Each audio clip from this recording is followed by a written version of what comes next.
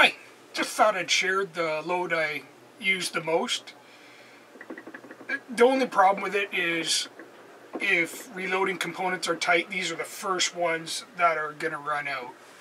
Anyone who reloads is going to recognize this stuff, Varget.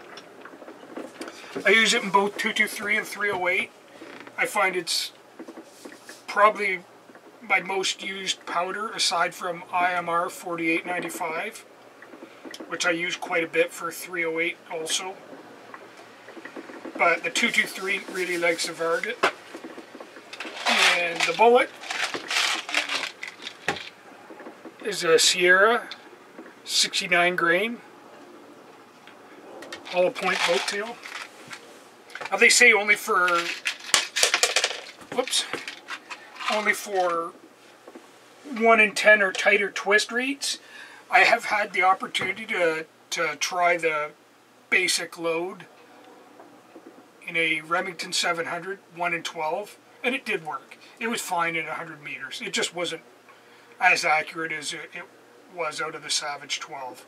In fact, it was probably better off that I used Hornady Steel Match than this out of the 1 in 12 twist, which is a lighter bullet, and it's a cheap, accurate load, so it's probably not worth it unless you have a rifle that's kind of built to take it. But here's what the actual bullet looks like. Get the camera to focus on this. As you can see, the hollow point is just, it's not going to do really much for expansion. So this isn't really a good hunting round or anything like that. I'm sure it would work just fine on varmints. You want to make go away, but before I forget, the velocity is 3,000 feet per second for this load.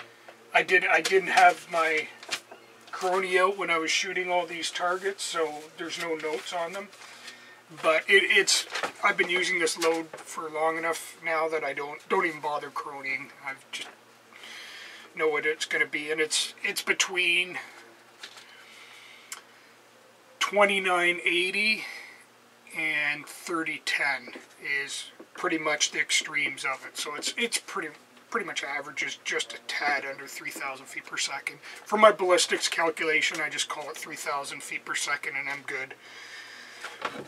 And with further ado, those are the Winchester white box. Get the right targets out. I shot 50 rounds at 100 meters, and the worst and best was this. Here was the worst. Camera doesn't like fast movement. It's a cheap video camera. I'm not sure why I'm surprised by that. That's the details for the load. It's all going to show the same details other than the range, so pause here and jot the notes down. I should make note that my 25.8 grains of Varget, my scale reads light, so I'm probably actually right on 26 grains of Varget, where if you look up this particular combination of components, you'll see a lot of people are using this. This was by no means my brainchild. I went right to this, plus did some workups, and this was correct. It was actually the second best. I lost the best. I think the best I got 0.3, and I have no idea where I put it. I put it somewhere safe where I wouldn't lose it, and that's exactly what I did. It's just the way that's kind of the way I roll. But at 100 meters, it's a nice, accurate sub-MOA load. Very useful, but where it really shines is longer range. And in this case, I was at 240 meters. I'm going to try get a bunch and show them for 500 meters. For some reason, I never saved them, and they weren't bad targets per se. Okay, worst first. This one I knowingly pulled. I shot this group of 3, then pulled that one. I knew I had done it. And I was kind of just hastily did the last shot, and that was that one up there. So I kind of screwed up the group. But even once I got in there and took a look at it, I was still sub-MOA. So I kept it. I thought I was just going to go, you know what, this was just so badly done. So, despite my worst efforts, the load performs. I'm kind of your worst case scenario. There we go. That was with a very hot barrel. That's how much it'll loosen up with the barrel, just too hot to touch almost. Again, I should throw the, so you see the range.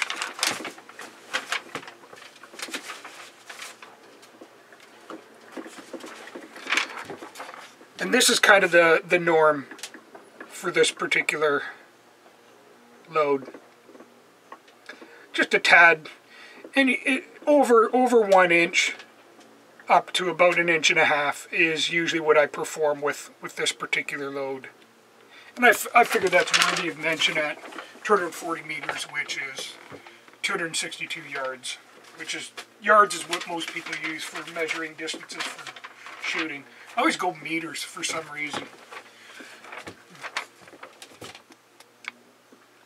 And that was my best group of the day, just over 1 inch, unfortunately. But that really wouldn't show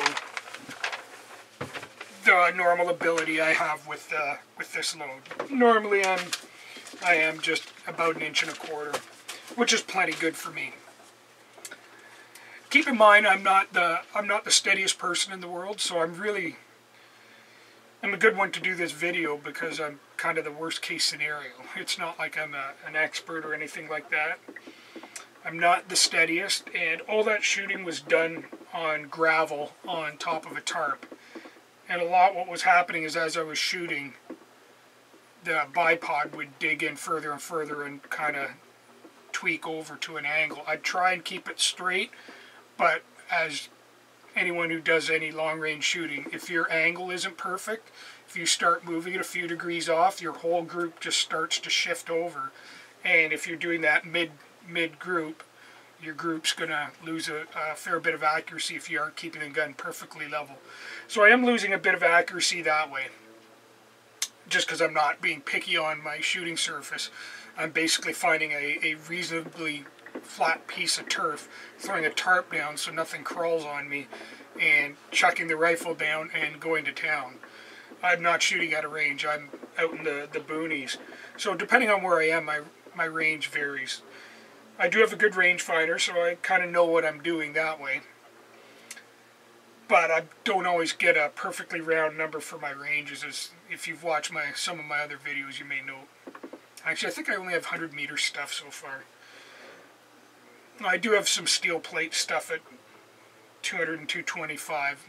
Again, rough wood shooting, basically. But anyway, there you have it. This is a really good load. It works well at 2.26, so if you're an AR shooter and you have a 1 in 10 or tighter barrel, this is a really good load. I really recommend it. The only downside is when components get tight, these are the first ones to go, particularly the Varget. Anyway, leave a comment if you have anything you'd like to say or anything you'd like to see, and if you have any load data you'd like to share, please do. I'm always interested in new and different things, and hope you enjoy this. Have a good day.